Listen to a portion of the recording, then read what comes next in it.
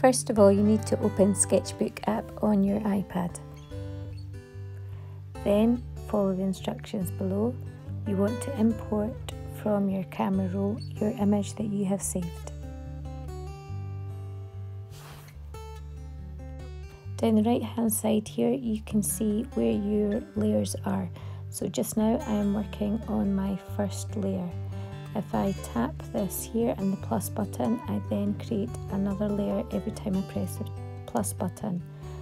I'm now going to click on import image and import this image from my camera roll. So if I press the little tick button, that allows this image to be placed on top of my first layer. If I press this little slider along, it changes the transparency of the image.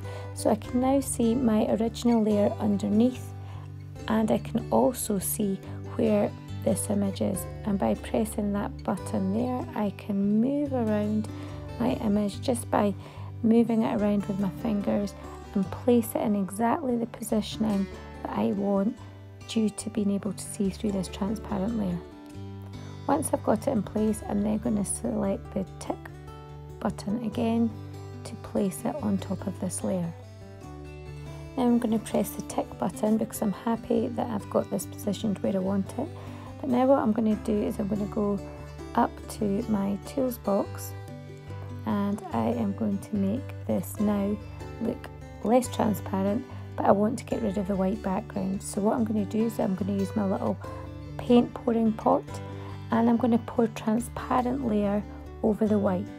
This is going to allow me to see the green background behind. Okay. If you wish, you can add on extra textures, shapes, patterns and colours using the library of tools. Here I am using the rubber tool just to rub out some of the pieces of the background of my second layer that didn't originally disappear with the transparent paint pouring.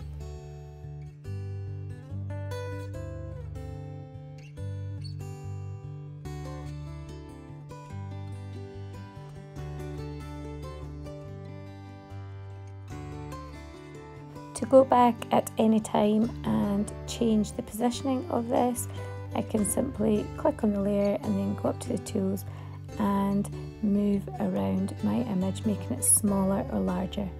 Try and place it somewhere that's going to look interesting and obscure the perspective even of your final composition.